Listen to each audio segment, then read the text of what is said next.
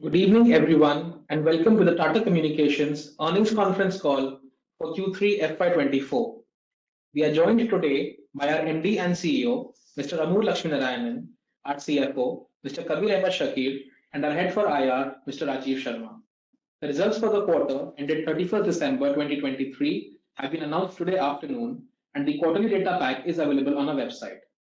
I trust you would have had the chance to look at the key highlights. We will commence today's call with comments from Lakshmi, who will share his thoughts on the business and long-term outlook, followed by Kabir, who will share his thoughts on the financial progress achieved. At the end of the manager's remarks, you will have an opportunity to get your queries addressed. Before we get started, I would like to remind everyone that some of the statements made or discussed on the conference call today may be forward-looking in nature and must be viewed in conjunction with the risks and uncertainties we face. A detailed statement and explanation of these risks are included in our annual filings, which you can locate on our website www.tatacommunications.com. The company does not undertake to update these forward-looking statements publicly.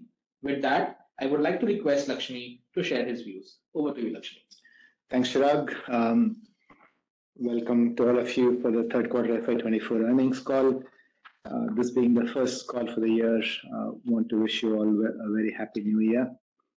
We're very pleased to share that our reported revenues grew by 24.4% year-on-year. Our reported EBITDA is up by 5.3% year-on-year and 11.7% Q-on-Q. Our adjusted PAT, excluding the exceptionals, was up 13.9% Q-on-Q.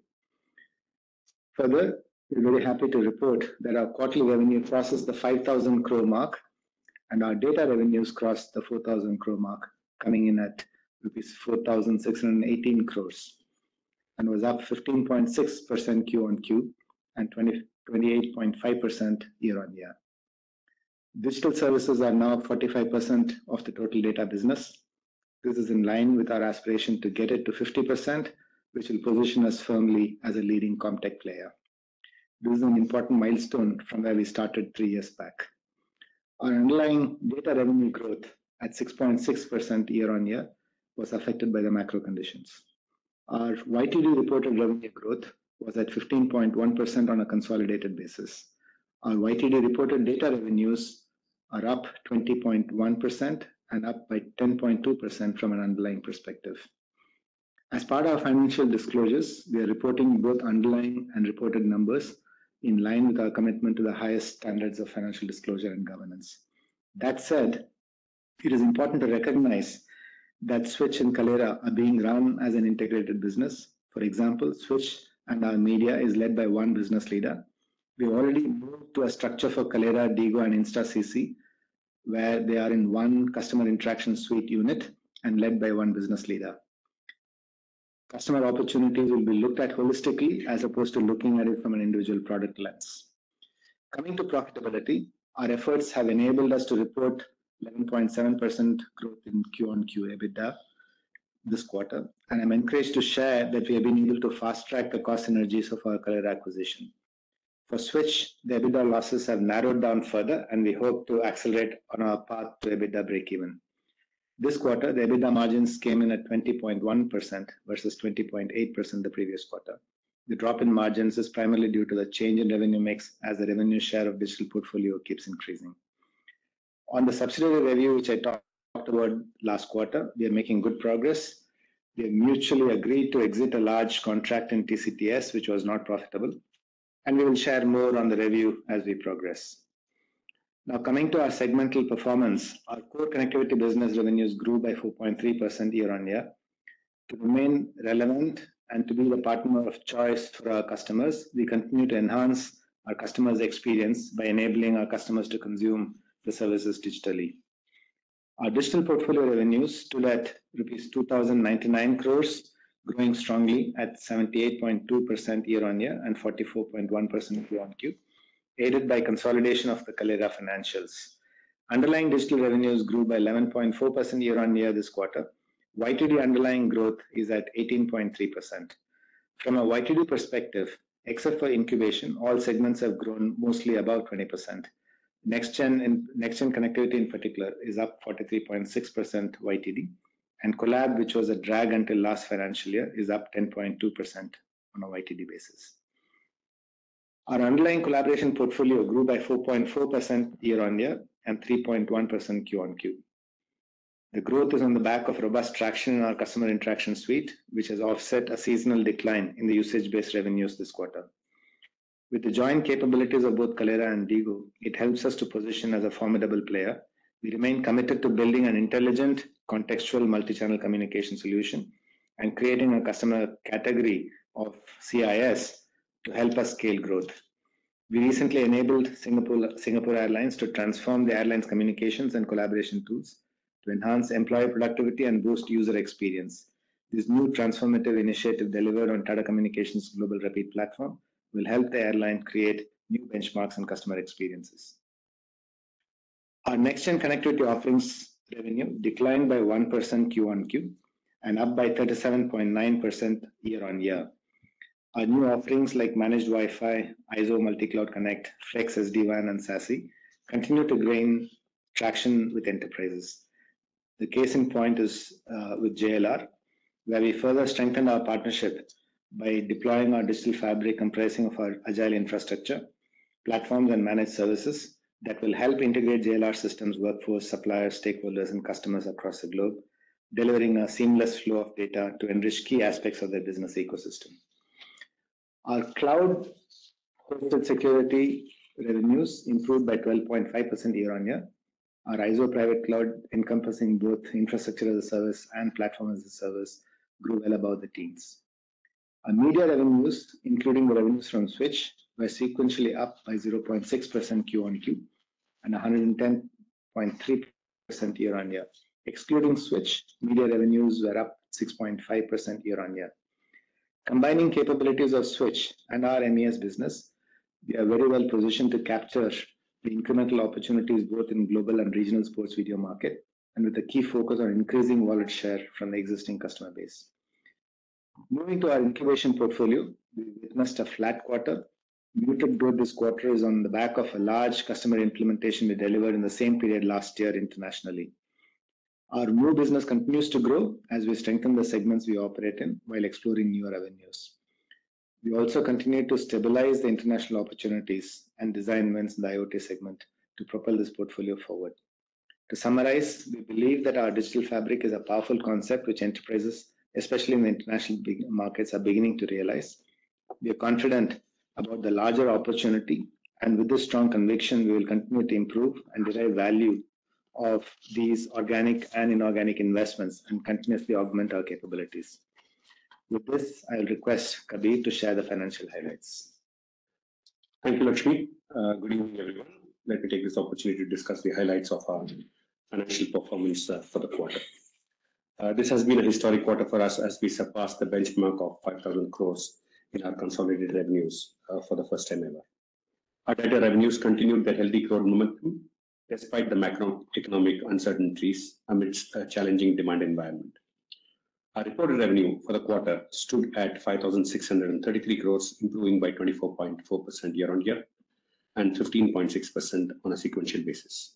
Normalizing for Forex, our consolidated revenues grew by 22.6% year-on-year and 15.1% quarter-on-quarter. Data revenue for the quarter stood at 4,618 crores, growing at 28.5% year-on-year and 15.6% on a sequential basis. The underlying data growth stood at 6.6% year-on-year. Revenue growth for our digital portfolio stood at 78.2% year-on-year and 44.1% quarter-on-quarter, driven by the consolidation of the Kaleyra acquisition. Moving to margins, reported EBITDA margins for the quarter came in at 20.1%, and the underlying EBITDA margins were at 21.7%. Our core business margins, excluding subsidiaries, were at 23.6%. Our absolute EBITDA stood at 1,134 crores, improving by 11.7% quarter-on-quarter and 5.3% year-on-year, aided by a strong focus on driving profitable growth from organic and inorganic investments. I'm delighted to share that we continue to succeed with our Fit to Grow strategy, with Kaleyra turning EBITDA positive ahead of our expectations in the first quarter of consolidation itself, and Switch to making good progress towards EBITDA breakeven. We believe there is room to drive more value from both organic and inorganic investments we've been making, and we see multiple levers to achieve this. Net debt stood at rupees 9,310 crores and net debt to EBITDA at 2.2x, ROCE for the quarter at 21%. Our increased debt levels and sequential decline in ROCE is driven by Kaleyra acquisition. Cash capex for the quarter stood at 630 crores, and the ramp up is attributed to payments coming up from capex projects committed in the prior year, as suggested previously. The free cash flow for the quarter is at 77 crores. These financial KPIs are very much in line with our expectations. PAT for the quarter stood at 45 crores, driven by a one-off provision of 206.6 crores pertaining to a recent apex court judgment regarding the treatment of license fee being capital in nature and not revenue expenditure for the purpose of computation of taxable income. Though the company is not a party to the above judgment, as a matter of prudence, the company has assessed and taken the aforesaid provisions. Moving to subsidiaries, our payment business today has more than 95% of the current quarterly revenues coming from the franchisee model.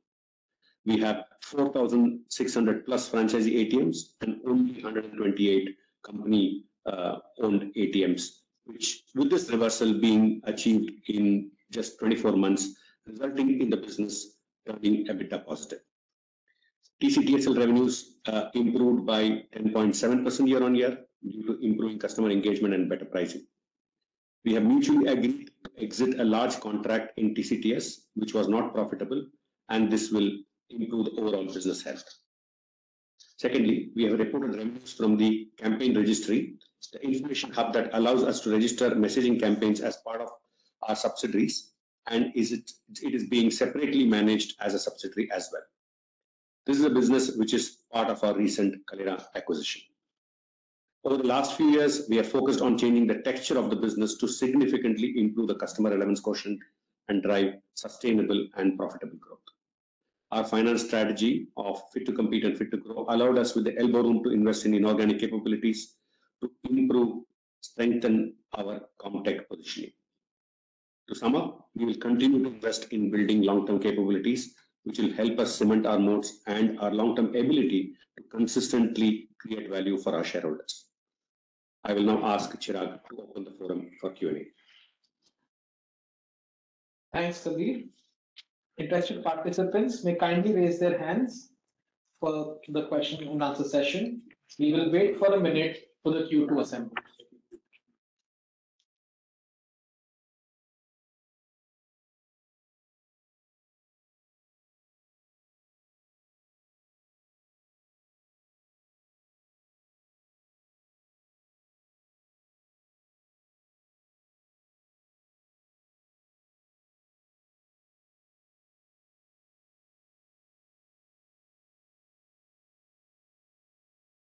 The first question is from the line of Sanjesh Jain from ICICI Securities.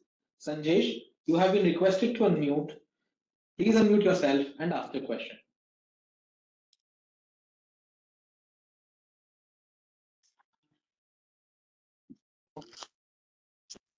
Hi Sanjesh, you're audible. Please go ahead. Yeah, okay. Thank you.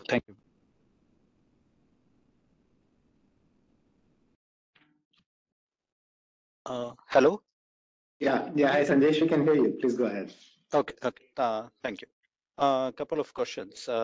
First of all, congratulations on a successful integration and probably a much better performance from the acquisition.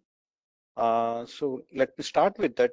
Can you help us understand what are the synergic benefit we had while last quarter Kaleyra was a negative -5% EBITDA margin, and this quarter we have achieved a positive PAT, which is a significant improvement in the performance of the Kaleyra. So one, what are the synergy benefit, and number two, what is the underlying growth in Kaleyra for this quarter? Yeah, let me take the first part, and I'll come to the growth in a bit. Firstly, let me say integration is complete. We are far from it. We have just started that journey, Sanjesh. So there are three components to any acquisition. The most important one is integration. We have a project management team in place, and which is tracking various milestones in the integration. So that's on track. Then we have revenue synergies and we have cost synergies.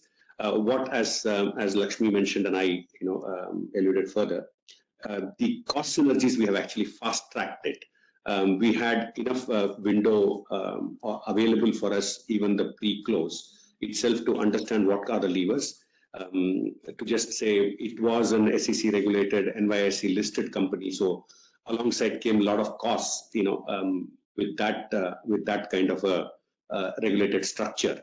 So obviously we were quick to delist within 10 days of the close, 6th of October, we delisted from NYSE, and there were multiple other low-hanging fruits from a cost perspective, which we were quick to take it out.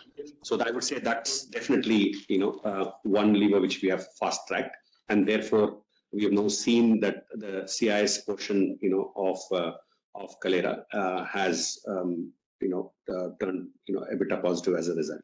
We continue to have the focus, I would say, on the business to drive the revenue synergies, and of course it is the synergy of growth, the combined portfolio of Digo, InstaCC and Kalera forming part of the new category that we are creating called CIS, which is what is going to drive the entire thing, and we are quite I would say energized by that.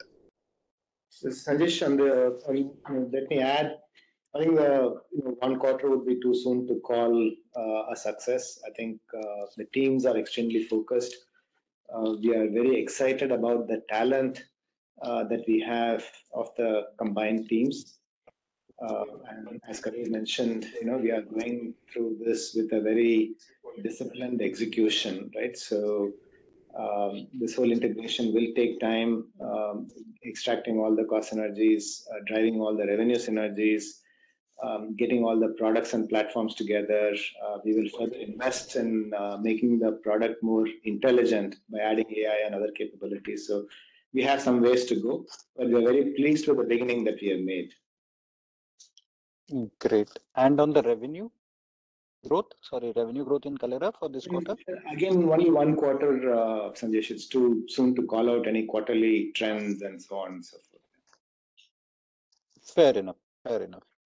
Now, how has been the switch experience? Because there I can see there is a 25 crore reduction quarter on quarter on the losses. Last quarter was 37 odd crore and we have brought it down to 12 crore. Is it again a combination of cost and revenue, or it is just cost as of now? Because revenue tends to look like a flattish quarter on quarter. While we had a cricket event also in India, I thought that should have benefited us. Yeah, I think media overall, okay, let me add on the switch again, we are going through the execution on both the cost and the revenue synergies. And as you pointed out, the losses are narrowing, and we will soon be breaking even that and thereon moving forward. From a revenue standpoint, there are multiple things at play as far as the media business is concerned. And switch, we have to invest more on the front end, which we will be doing. So there were some one-off revenues, what they call as occasional use revenues, and that was a long tail. We are consciously looking at the long tail to see, should we be having the long tail or focused on larger properties and larger contracts. And the business is going through that transformation and aligning to what our media business has been doing. On a year-on-year basis, overall media revenues, you would see, last year we had a World Cup which gave us a boost, and that's a once-in-a-year event. Otherwise, there's nothing to call out on the revenue front as well. Fair enough. Just one last question on the acquisition. We have earlier guided that a double digits in margins in Kalera is what we are targeting. With this initial start, do you think that's possible in, say, next 18 months to 24 months? Yeah, I think we mentioned that, Sanjesh, that we want to be breaking even in the short term, and we said in the medium term we would want to get to double digits, and that's what we will be doing. So, I think we will execute, and we'll let you know as we progress. But we'll again, as I said, one quarter is too soon to call out many things. Okay. We did say that that's our direction of travel, and that is what we would be doing. Sorry, my follow-up question on the core business or the underlying business. We have seen this quarter a material deceleration in the revenue growth. 11% growth in the digital versus YTD 18%. If I remove this quarter, we were upwards of 20%. What has led to this sudden deceleration in the growth, and how does our order book looks like for remainder of this year and next year? Yeah. So again, I will take more a YTD perspective in this, Sanjesh. We have been saying that yes, there is a deceleration in the digital, but that's one is largely attributable to the macro. I think last quarter also you asked the same question, right, in terms of deceleration. Yeah. And I think I answered the same thing. The macro conditions are still not very favorable. So if you look at other companies in the same domain, I think they've called out similar kind of slowdown. The positive that I'm going to look at is with our expanded portfolio, our levels of participation in larger opportunities continues to increase. Our funnel is therefore healthy. I'm taken to close is I called out last 2 quarters, not just last quarter, the last 2 quarters. I think it continues to be longer than normal. So I think those are the conditions that we are in. But overall, given the macro conditions, I think our growth is still very creditable, and we are quite pleased with what we have delivered. Of course, we can be doing more. As and when the conditions improve, we are definitely positioned to deliver. So any more color on the order book? How do you see it growing? Because we were growing at double digit earlier. Are we still doing that? Because we have invested significantly on the foot on the street, particularly on the international market, product expansion. So this should have significantly expanded our reach as well as the wallet share. I thought it should help us with the vendors right now.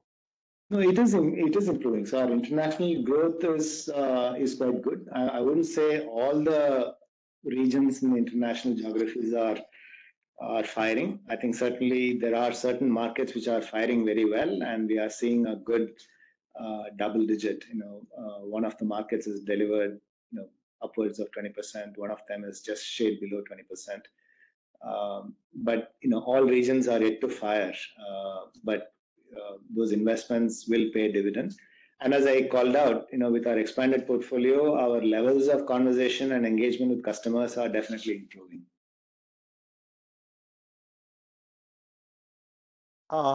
Thanks, Lakshmi. On that, one last question, probably on the balance sheet side, before I come back in the queue.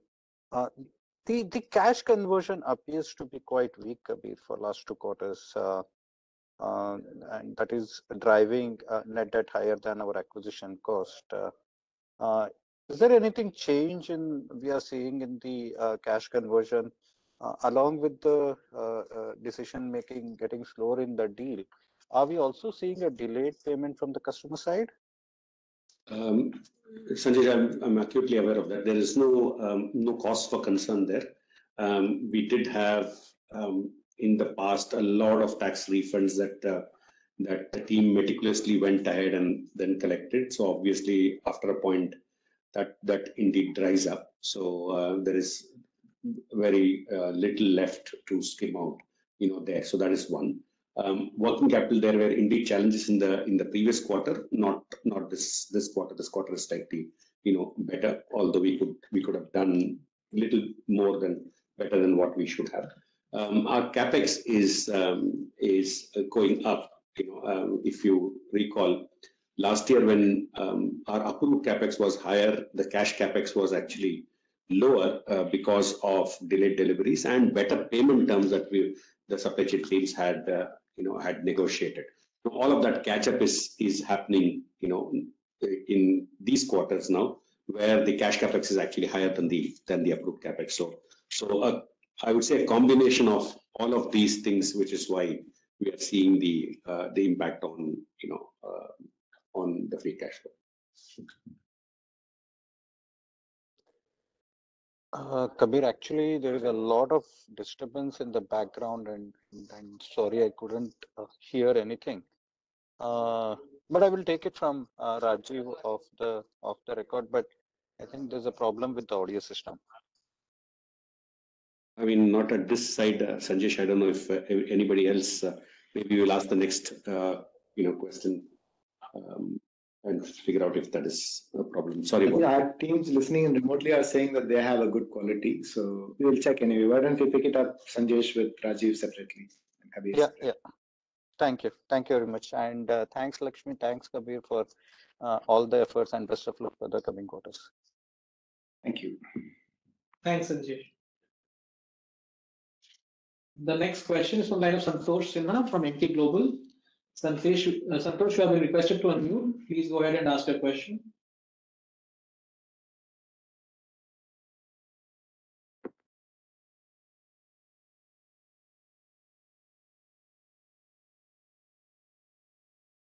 My question is one regarding trade receivables.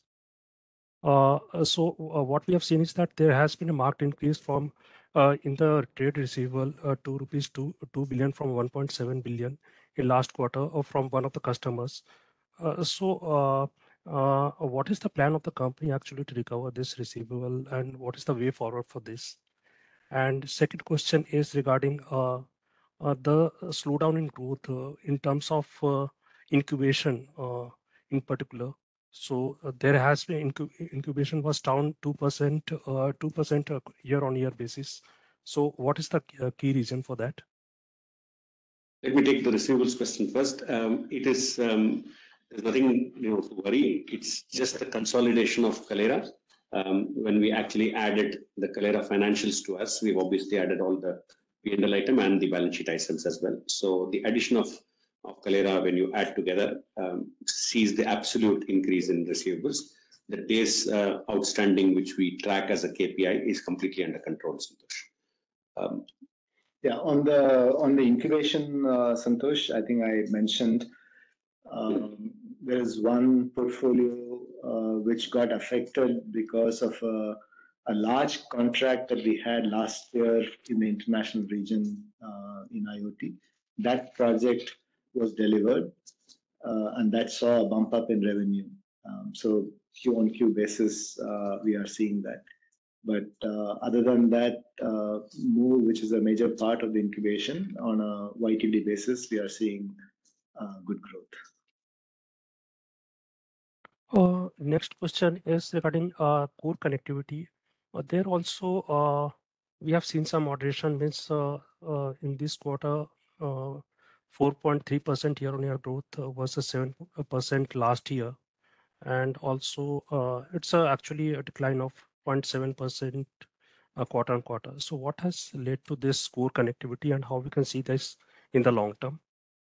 See, core connectivity we always call out in the long term. It'll be a low single digit to mid single digits is what we called out. I think last year and a couple of years there was a lot of investment by the cloud providers, the major cloud providers and other CSPs, which helped to drive the core connectivity. Within our enterprise segment, the core connectivity is still holding up. But yeah, that is what it is. So, and at 4.3 is still, I would say, better than what if for the medium term we had anticipated the core connectivity to grow at. One last question regarding the margin outlook in the long term. So since this quarter, it's better than the margin is better than what we were expecting. How should we see that in the long term overall the margins going forward? Is there a lot of synergy benefit that will come through, or there will be a means going forward the synergy benefit will not be as strong as we have seen in this quarter? How should we go look at it in terms of long-term margins? Look, let me remind, our long-term ambition is to stay in the 23 to 25%, EBITDA margin range. with the acquisitions that we've done in Switch and in Kalera, mathematically, one can do what that impact was. We are slightly, it's just one quarter, we are slightly better than what it would have been because we have accelerated some cost synergies.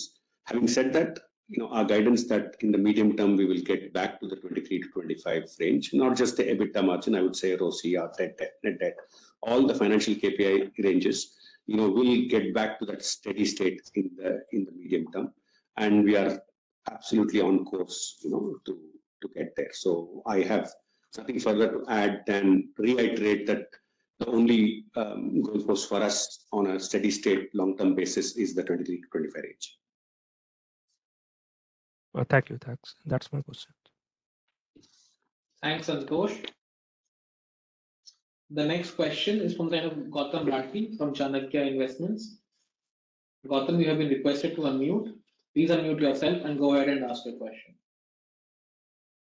Just wanted to understand a couple of things.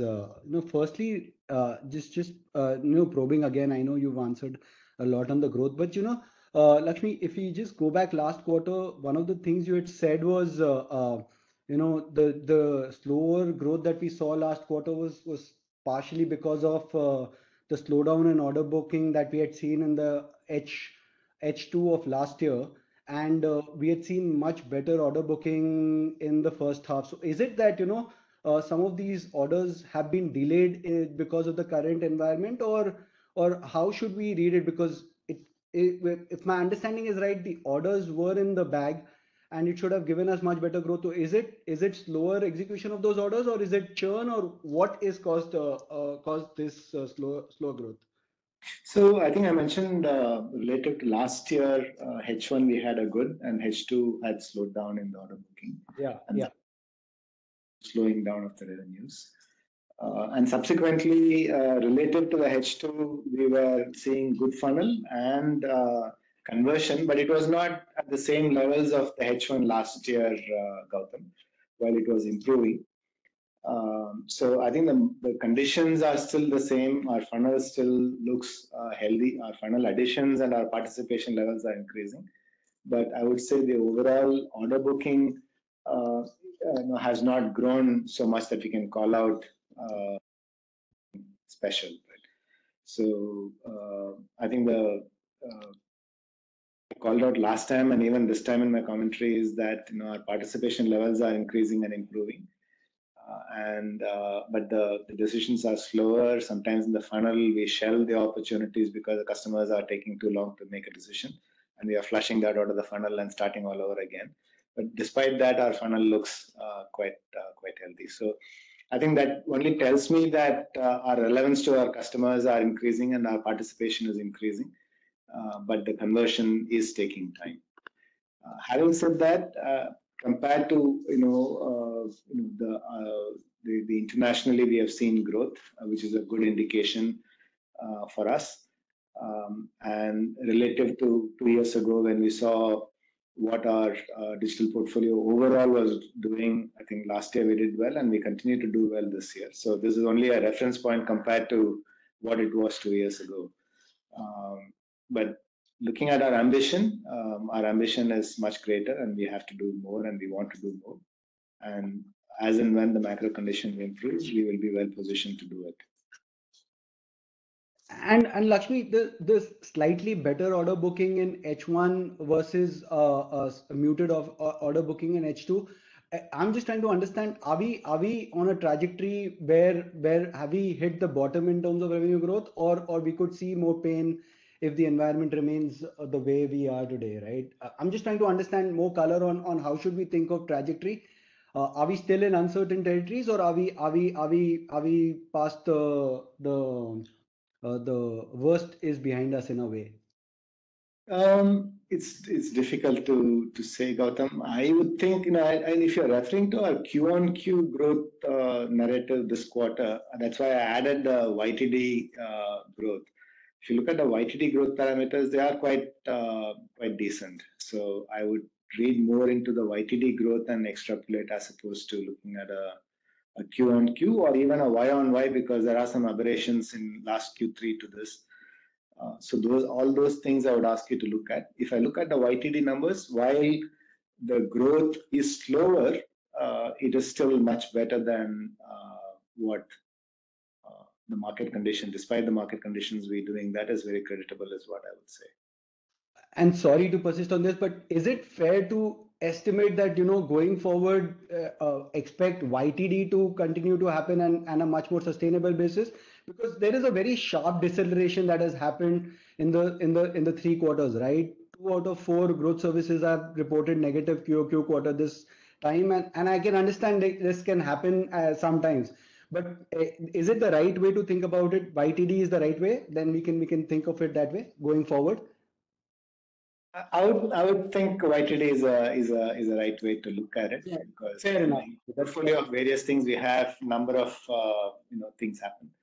Fair But enough. from overall commentary point of view, we are going to be doubling down on our efforts for marketing and sales and all of that. So while at the same time being prudent on cost and driving all cost synergies, and even in our organic business, there's a lot of cost synergy activities that we have carried out even this quarter. So we will manage all of that prudently. But on sales and marketing, we'll be doubling down because we see that we are participating in more opportunities.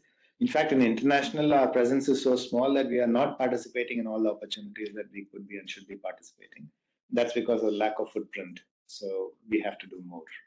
Perfect. And Lakshmi, this JLR deal, if you could, give some color that, in our mind, it looks like, this is the first digital transformation deal that you've really called out, right? Where you are your new gen network services, kind of a win, kind of a deal, where you're doing it at a global scale. So have we won similar deals, or are there similar deals in the pipeline which you're looking at? And is our understanding right that it is one of those large transformational deals which could be a big growth driver for us going forward?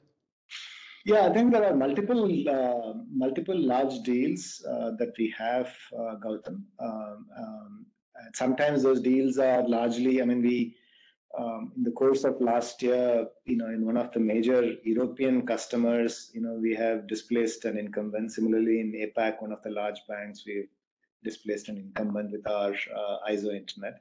I think the reason why we called out the JLR is, while being a large deal, it encompasses a larger part of our digital infrastructure because we already do connected vehicles for them, and this will entail all the network underlay plus the overlay and the security that goes with that, and therefore we've called out this deal. But these are the type of deals that we are going to market with in the international regions. Perfect. And the campaign registry business, which which has been a real standout and a surprise for us. Is it fair to assume that this is like a steady state revenue which could only grow going forward on a quarterly basis, or is there any seasonality that we should be aware of? Well, look, as I explained, this is basically a business which I think Kalera has done. They're quite proud of building this business in the US. So currently, it's just a US centric business. There are, of course, they're looking at how they want to grow. After a point in time, it has all then led to the number of campaigns that are then run in that country, and the growth is linked to that. But it's a robust business which validates and ensures that it reduces spam for both the operators and the users and the campaign runners as well, so that they bring sanctity into the entire network. So they're doing I would say pretty well, and we are tracking them. Kabir, just wanted to understand, this is what we've clocked this quarter. It is more or less a steady state number, right? It is not driven by any specific one-offs, or it's not like this Q4 is Q3 is a very strong quarter for them, and seasonality. And just wanted to get some color, because is it fair to assume that 120 into 4 is more like an annual revenue for them?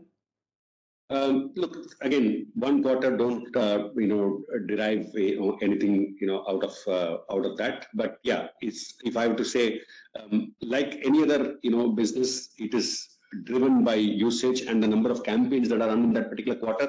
So I really do not have the underlying data of what were the historical campaigns that were actually run, in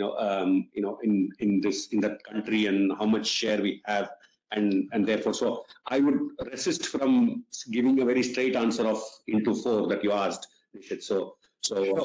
But because the underlying nature of the business is dependent on the number of campaigns it runs. It has a fixed fee and then a variable fee linked into it. That's how the pricing model actually works. Fair. And is it fair to assume that right now it's a US centric business, but you will try to take this business to multiple countries? Look, it all has a lot of investment linked to that. Okay. So yes, one can go, and it's not that easy to replicate the same business in other geographies, because mobile network operators, their systems processes are different, regulation is different. So it's very easy to say, otherwise a lot of people would have already done it by now. Plus, it comes with a huge investment bill as well. So end of the day, they will stand in line like many other projects in front of us, and the resource allocation will be done on the ROI that that particular business case generates. So I'm not going to slam dunk and say yes, we're going to expand to 5 countries, because that decision has not been taken. That's very fair. That's very fair, and that's happy to hear that you're going to be looking at it that way. That's great. Just two more questions. The one-off that was 185 crores, is that it? Have we accounted for everything, or is there something more to come in that? I just could not fully understand what exactly it was. So it just looks like there was some license fee that was asked for, and you paid for the entire thing along with interest, right? Is that fair? No, that's not what it is. There was a recent Supreme Court judgment of a large telecom operator that came in October, and although it doesn't pertain to us, we have been prudent to actually take that provision. Basically, in a nutshell, the Supreme Court judgment says that the license fee payable is not revenue in nature for the purpose of computation of taxable income, that it's actually capital in nature and should be amortized over the license period. So what it basically does is it just creates a timing difference. So instead of, and we have done it for the past, 10 years, and prudently taken that provision. So there is no shortfall of tax. A small, amount of shortfall of tax is because of the difference in the effective tax rate in the various years that you actually see. But otherwise, it's just the interest component of having, if at all, that comes to us, then that will be the impact. Going forward, until there's a resolution to this, there will be a true up of the interest, that will happen. So to that extent, you will in subsequent quarters see a true up of the interest. Okay, perfect. Thank you. And then last thing is AGR, right? Is there any update on that? Anything that we should be? Is there any chance of that liability coming up anytime soon for payment? No, I mean, if it is coming up for payment, then we wouldn't have recorded into contingent liability, Nishit. Whatever updates are there in AGR, we are reflecting that in our accounts. If you see, in the last 4-6 quarters, there has been, a lot of activity. There's been the DOTs looked at our numbers. We have represented to them that there were errors on the face of it. And that's the reason why you see numbers going a little down. In fact, this quarter is because the department looked at the obvious errors and revised their show cause notices. We still maintain, our stand that this is not applicable to us. This is sub judice, and therefore, whenever it comes up, we'll take it. But till the time it is sub judice, what at least we did not want is not have wrong numbers, into the show cause notice and demand notices. So that we've been working, I would say closely with the DOT to ensure that they put in the right numbers, and we agree the principles in which they put, so that we know what principles we're going to contest when this comes up in court. No, that's very fair, Kabir. Thank you so much. Thank you so much for patiently answering all our questions. Thank you so much. No worries. Thank you, Nishit. Thanks, Nishit. Thanks, Gautam. The next question is from the line of Baya Dominic from 91 Investments. Daria, you have been requested to unmute yourself. Please go ahead and ask your question.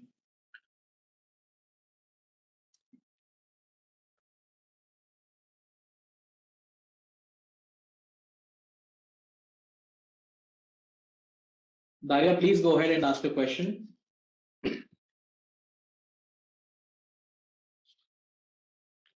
Daria has left the queue. The next question from line of Mr. Vineet Manik from Karma Capital. Vineet, you have been requested to unmute. Please go ahead and ask your question.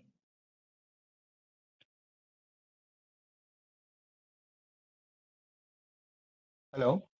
Yeah, Vineet, you're audible. Please go ahead. Yeah. So thank you. Most of my questions have already been answered. But Lakshmi, just one question to you regarding AI. So anything on that development are we doing? And do you expect any material business coming in for us in the next 6 to 12 months based on the developments? Because we have been going through few reports and news articles saying that a lot of activities happening on the telecom side of the business also. So any material advantages are we seeing and are we building on such capabilities? Yeah, we are building on capabilities, Vinit. I think this was part of our strategy 3 years ago, starting from training people. So we trained over 1,000 people in the company. We already are seeing AI deployed in some of our processes and products, which we have taken to market. And we also are examining, because this whole AI, especially after the chat GPT, the Gen AI has become quite popular with enterprises. So we anticipate that this is going to require a lot of computing power, and therefore we will enhance our cloud capabilities, the ISO cloud capability that we already have, and enhance it with AI capabilities. Okay. Got it. And just one bookkeeping question to Kabir is that we have seen a significant QOQ increase of around absolute 50 crore rupees in the interest cost. So is this something that a peak that we can expect, or is it a steady state run rate that we can expect going forward? Or and is there any one-off forex component or something in the interest cost? Because versus the net debt increase, the interest cost seems to be much higher. Well, we have assumed the net debt of Kalera, as you all know. We paid about 100 million for the equity, and whatever was the debt of Kalera, we have assumed, and so therefore that impact, will come through. At the moment, the Kalera bondholders had a change of control clause. So when the bonds, when the change of control happened 30 days from that, they could exercise, and they exercised, and the entire $200 million of bond was repaid. We have therefore used our short-term facilities to cover that, and hopefully we will recycle that with a more medium to long-term instrument. So what you see as of now in this quarter is just that addition and that interest cost as a result of that. Associated, with that as well is the Fed rates that you actually see that have been, increasing even in the last quarter also, that the increases happened. So therefore the benchmark rate has gone up. We have a certain portion of our debt which is hedged, but there's a certain portion that is actually open, and that's in line with our interest rate management and hedging policy. So whatever you see is the residual bit is as a result of that increase in interest cost as well. I can't comment whether that will remain the same or not, because of the refinancing that we will do, hopefully at a lower cost on the 200 million, plus any other financing requirement that we will have, or any other cash flow changes that we will do, which may mean we will reduce it. So our ambition, as I said, is to operate under 2x, and hopefully we should get to that metric faster, than the EBITDA and the ROCE metric. So therefore, if that comes faster down, then the interest cost also should, reflect that. But these are all very, very, dynamic things with a lot of moving parts. So I can't give you a handle on that, on the interest cost per se. But those are the drivers for this current quarter. Okay, okay, okay. Got it, got it. Thank you for answering my questions. Thanks, Vineet. The next question is from Arvind Chetty from Diamond Asia Capital. Arvind, you have been requested to unmute. Please unmute and go ahead and ask your question.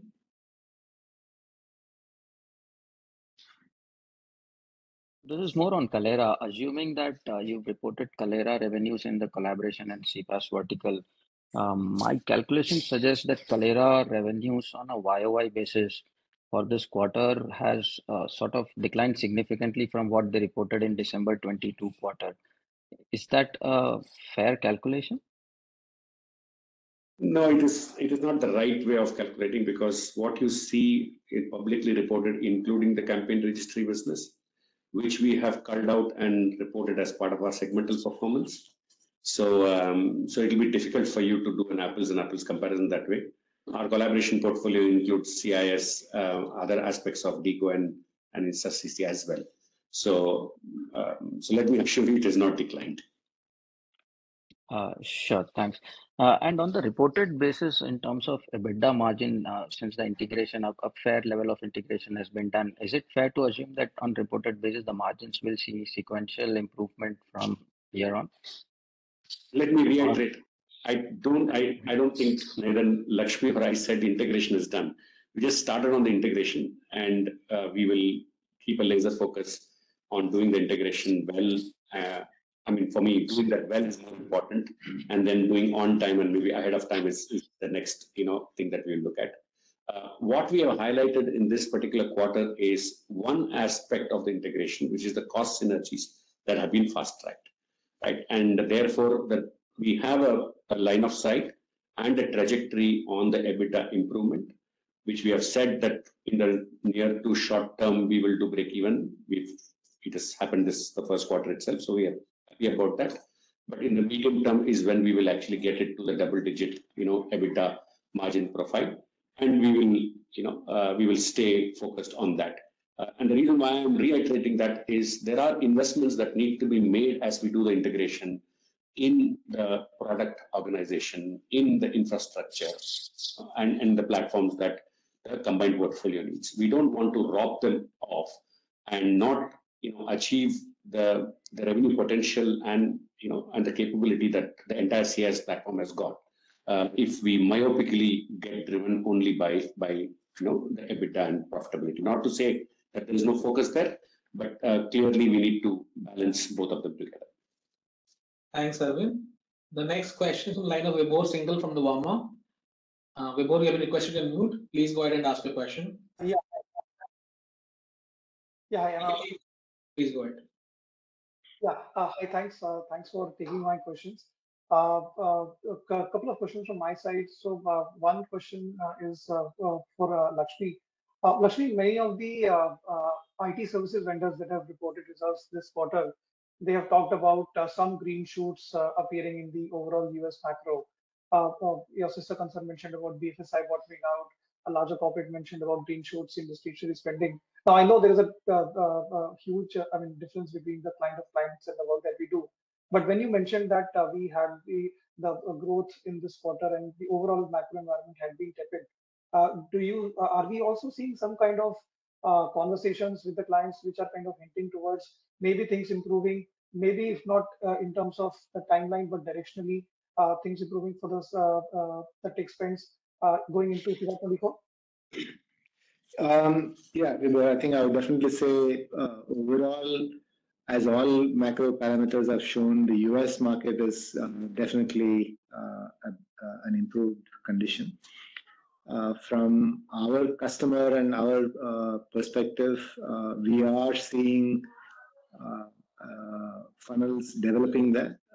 And as I said, in our case, it's very different, right? In different markets, we have to invest and increase our footprints. In the US, we have to do more, and which is what we will be doing. But overall, the commentary that you heard is accurate. And I would not want to pick out, because our international presence in many markets are fairly small. And anything is a big upside for us. So truly speaking, other than the slowness in decision, the macro shouldn't be affecting us too much. Right. So apart from the delayed decision-making part, which continues to be at this point of time, maybe same as it was a quarter ago, Yeah. other than that, the weak macro shouldn't be too much of a problem for us. No, it shouldn't be. Got it. Got it. Just one last question for Kabir. Kabir, I think you just mentioned about the interest expense going up because of the short-term loans that we had taken for the acquisitions. So I think it's clearly visible in the numbers as well. So I mean, at this point of time, I mean, the average cost of debt that we say as a report is around 6.5%, 6.3%. What is the target that you're looking at in terms of refinancing? Where do we eventually want this average cost of debt to hover around on a sustainable business model? Vibhor, if you actually look at, we have a debt equity, structure that is defined for us, an optimal WACC, and that's the reason why we talked about debt to EBITDA, being under 2x. So that's the optimal WACC, level that which I would like to operate under. And I'm going to, answer the question by giving you the contours, of our approach rather than pointing that, because the context and the numbers and this might change, and therefore the number might change, and that's the reason why it's important that we marry to the principle, right? So we are committed to an optimal WACC. I'm also want to stay committed to an investment grade kind of rating. So therefore our coverage and service ratios need to fall within that ambit as well. And we have a hedging policy which looks at giving certainty to near-term P&L, and therefore hedging a large portion of that. So currently about I would say 60% of our current loan books is hedged. And finally, in terms of refinancing that you actually mentioned, when we did the NCD issuance back in August, although our requirement was in US dollars, we did borrow because there was an arbitrage that was available in the Indian markets. So we borrowed in Indian market and did a cross-currency swap. And the landed cost of that was much cheaper than doing it directly in dollars. So the treasury team constantly scans the market, is in constant conversations with our banking partners to look at the right opportunities where we will actually do that. So that's the reason why when we did not have certainty whether the Kalera bondholders were indeed tender all their bonds, so we just established a line of credit in early December when the bonds came up for repayment. And now we will examine what is the right structure, right market, right currency for us to be able to do the medium to long term funding to replace this short term, in line with our treasury policies. That's which I just explained about. So those are the contours with which we will operate. Not just this, but I would say there are several other BAU that we have in terms of funding BAU capex, monetization, activities that we do, organic cash flow generated by the business, and everything put together. So that's the whole cash projection and cash analysis with which we review this almost, I would say, with the hedging strategies reviewed on a weekly basis with the dynamic market situation that we have. But all of the other things are reviewed almost on a monthly basis. Got it. Got it. Thanks a lot for that very comprehensive answer. Just one small bookkeeping thing. I'm sorry if I missed that. I think you mentioned that.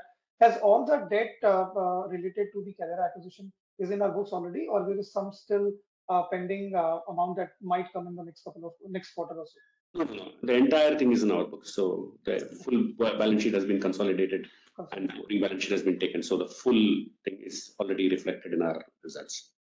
Got it. Got it. Thank you so much. Thanks for taking my questions and wish you all the best. Thank you, Vibhor. Thanks, Vibhor. In the interest of time, we will have one more question as the last question from Sanjesh. Sanjesh, you have been requested to mute. Please go ahead and ask your question. We limit this to one question, please. Yeah, thanks. Thanks for taking my question again. One on the employee side, I wanted to understand, you did allude, Lakshmi, in your initial comment that you want to repurpose the employees from both Switch as well as the Kalera to cross-sell the Tata Communication product. Yeah. So is that agreed by the employees, and What are the areas of focus for us through those employees to target in the US market? What are the key areas of focus that will drive that? And will they work along with the foot on the sales we have increased? How will that organization structure work? It's probably too soon to announce externally the new structure that will be put in place, Sanjesh. But as I mentioned in my commentary, they are all working under one business leader, right?